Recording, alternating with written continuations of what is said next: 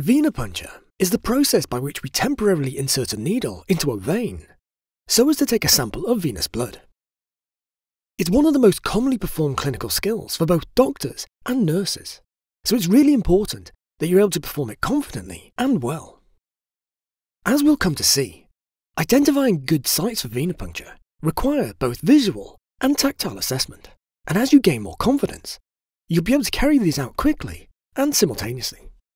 Venipuncture can be performed using different devices, often dictated by the situation and the quality of the patient's veins. These devices include a needle and syringe, a winged butterfly needle device, or, like we'll be using in this video, we have an evacuated tube system, such as a vacutainer. But before we carry on, don't forget to like, subscribe, and turn on those notifications so you don't miss out on any of our new content releases. The main indication for performing venipuncture is to allow us to take a sample of venous blood for investigation. But in the case of butterfly needle devices, they can also be used to allow short-term intravenous infusions as an alternative to venous cannulation using a catheter device. Contraindications to venipuncture are related to issues at the proposed site of insertion, which would warrant us choosing an alternative site. These contraindications include the presence of a hematoma, fibrosis, or infection at the proposed site, the presence of a vascular shunt at the site, or even the presence of a vascular access device, such as a central venous catheter, which would enable the easier and safer sampling of venous blood.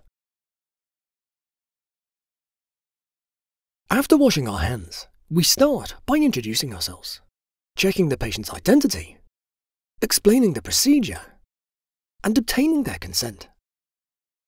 Make sure the patient is in a comfortable position and that their arm is well supported at a height that's easy for you to access.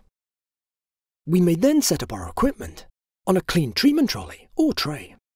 The equipment that we need to perform venipuncture includes non-sterile gloves, a tourniquet, an antiseptic wipe, some sterile gauze, hypoallergenic tape, an evacuated tube system with needle and adapter, such as a vacutainer, or a needle and syringe, or butterfly needle device. Additionally, we'll need blood collection tubes and a sharps disposal bin. Having ensured that there's no contraindications present, we put on our non-sterile gloves, and next we look to identify a suitable vein. The most common site for taking venous blood samples is in the antecubital fossa of the arm, where there are several superficial, straight veins that are easily visualized and palpated, and thus are ideal for puncture. These are the cephalic vein, the basilic vein, and the median cubital vein, which is the most commonly punctured vessel. After placing the tourniquet around the upper arm, we then assess the antecubital fossa, looking for the aforementioned veins, which should be superficial, straight, and easily palpable. If you're struggling to locate a good vein, then there are several things you can try, including gently tapping or rubbing over the vein, asking the patient to lower their arm, and using gravity to help engorge the vein. Or, if you're still struggling, then try the other arm. Having identified a suitable vein, we then clean the area with the antiseptic wipe. Having finished with the wipe, we then dispose of it and leave the antiseptic preparation to air dry. This usually takes between 30 seconds and 1 minute. As we wait, we pick up our equipment, and in cases where it's needed, we connect the needle with the evacuated tube system, or a syringe if that's being used. We hold the device in our dominant hand, whilst our other hand applies gentle traction on the skin surface to help fix the vein further and prevent it moving as we introduce the needle. The needle is introduced with the bevel pointing upwards and at an angle of approximately 20 degrees from the skin surface when approaching superficial veins. The needle is slowly passed through the skin until we feel a give as it enters the lumen of the vein. And if using a needle and syringe, we will see blood appear in the flashback chamber. While stabilizing the needle with our non-dominant hand, we pick up the blood collecting tube and attach it to the vacutainer device.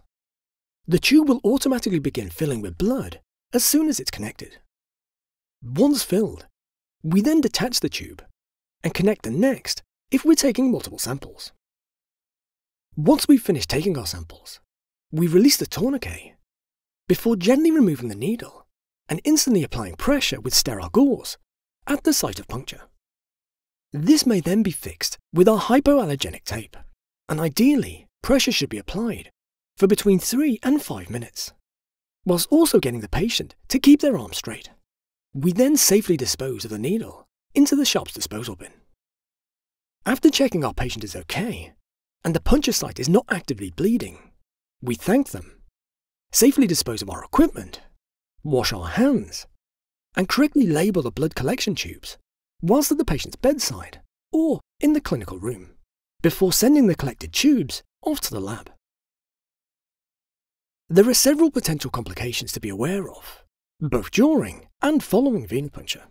These include the formation of a hematoma, which can be prevented by applying pressure with gauze for about 5 minutes.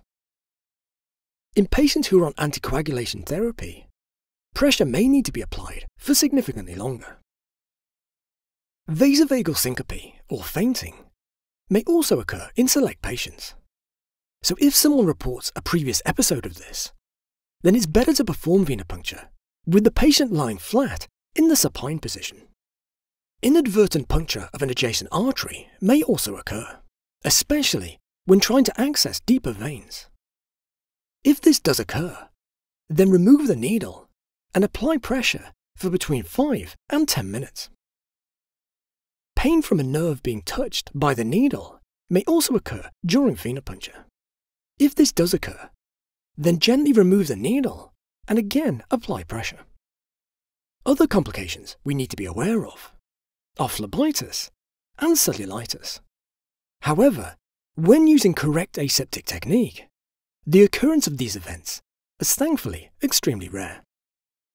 If you found this video helpful, then make sure you subscribe to our channel for more great free content.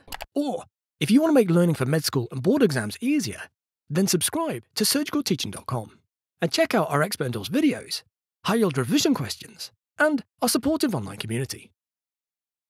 Surgical Teaching was designed by doctors to help students learn smarter.